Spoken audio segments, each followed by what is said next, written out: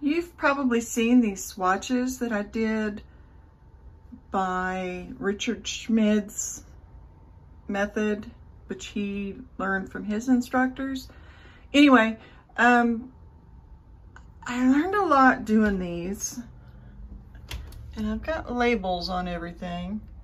But the problem is they've become more like decoration than utilitarian, and I need to do something about that. Hello, I am Diane Dobson-Barton, and welcome to my channel. I would really appreciate it if you would consider subscribing. You just hit the little subscribe button below, and if you wish to be notified when a new video is released, just hit the little bell.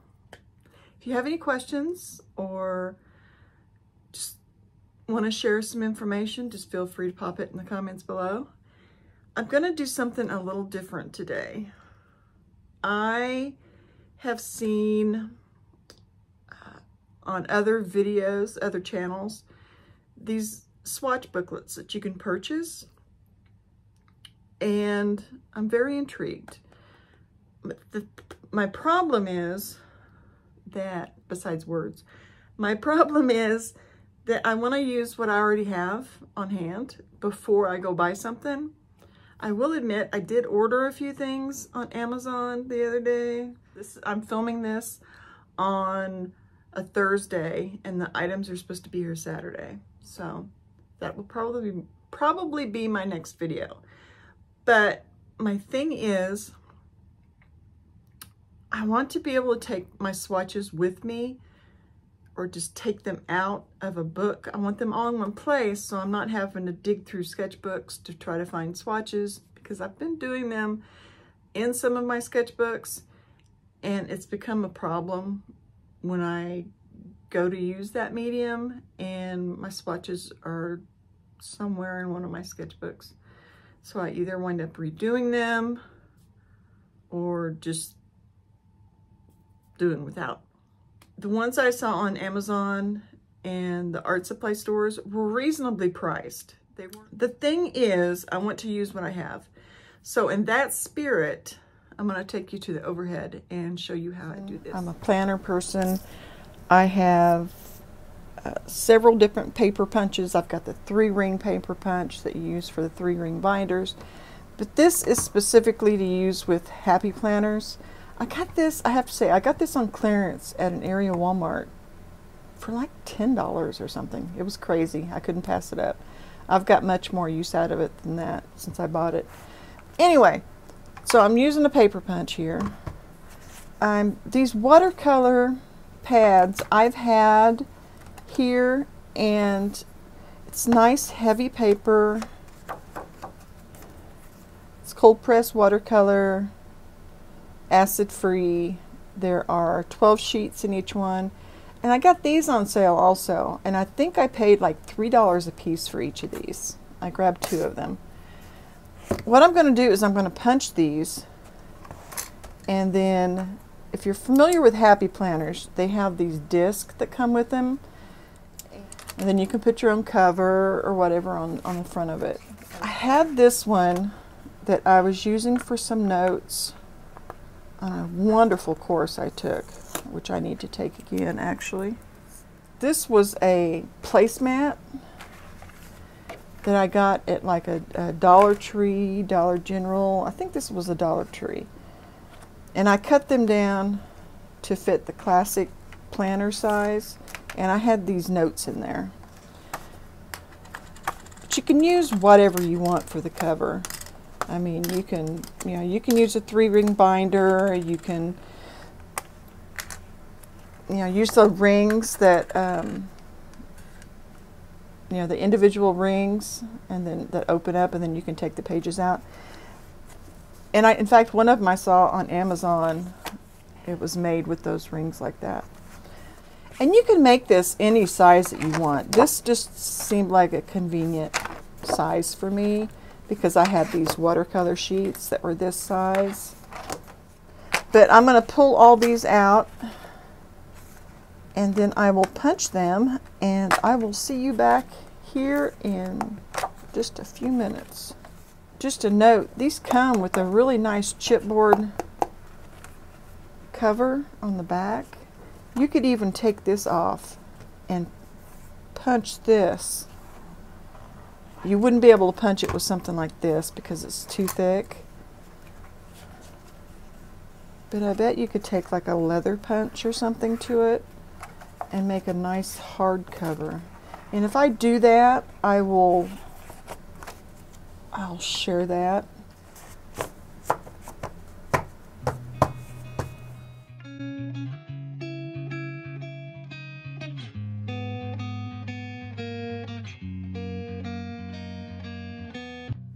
I do need to say I'm having to punch these one at a time because it is such a heavy paper in this punch, and I'm just centering it in these punches so that I don't get like a half a hole punch on the edge or anything like that, so they're all full punch.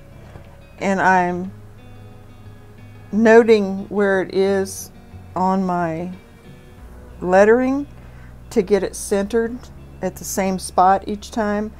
You can always put like a little piece of washi or something there to remind you. And if you're not familiar with Happy Planner rings, these are just the ones I have. I have a container of them somewhere, and I don't know what I did with them. I can't find them.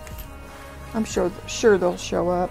But you can get all different kinds. You can also go to Staples, and they also have the disc of their brand that you can use. So it's just whatever you have. And I'm just gonna... One great thing about this is you can take some of these papers and you don't have to use this full size. You can cut it into thirds. You can cut it into, because there's what, 1, 2, 3, 4, 5, 6, 7, 8, 9. So, you know, like I can take 3 pages of this, and or three sections on each page, and then I can just pop them in my plein air materials of whatever case or whatever supplies I'm taking. Popping those, and then I'm just going to go through and put these all on there. I'm going to leave some out because I am going to cut them, I think. I can take different kinds of paper. I can, you know, I also oil paint, so I could gesso some of these and then, you know, do oil paint swatches, acrylic swatches, whatever it is I need to do. And I'm not limited to what I'm binding here. There's different size rings that you can get. I can make this just as large of a swatch book as I want to. In theory, I could have hundreds of pages, or I could have, you know, I could stop right here. I'm going to go ahead and put all of the papers in here, and I will see you when I am done. It seems like if I do 2 pages at a time, it works well. If I do more than that with this heavy paper, it tends to bend. Let's see. I'm going to do 2 of these with half pages and 2 with 3. And I can leave it like this without a cover, or I'm going to put it in here. So I'm going to cut this cover. So I've just got a regular utility knife here. So what I'm going to do is square this up. In fact, I think I'm going to tape this down. Then I'm just going to take my utility knife. This is just a vinyl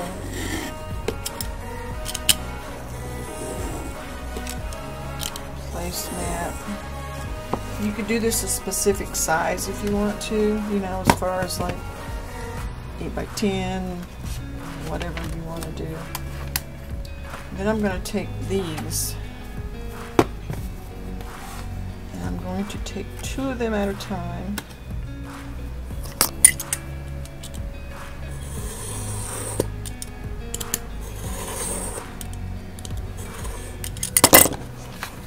So then I've got half pages-ish.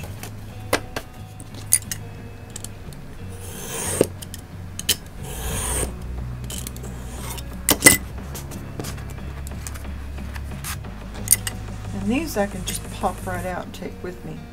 One note, if you do cut your pages like this, make sure that you know which is on top, which is up, because if you flip these over or anything, they're not going to fit neatly. And if you're like me, you prefer them to be neat. I have also decided I'm going to cut. I can't like say cut your cover this size. Do what works for you. I'm going to tape this down just so it's nice and square.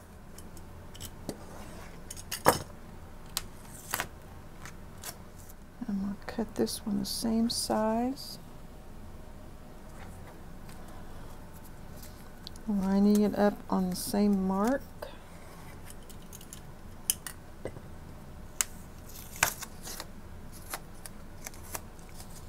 And let's see what we got here.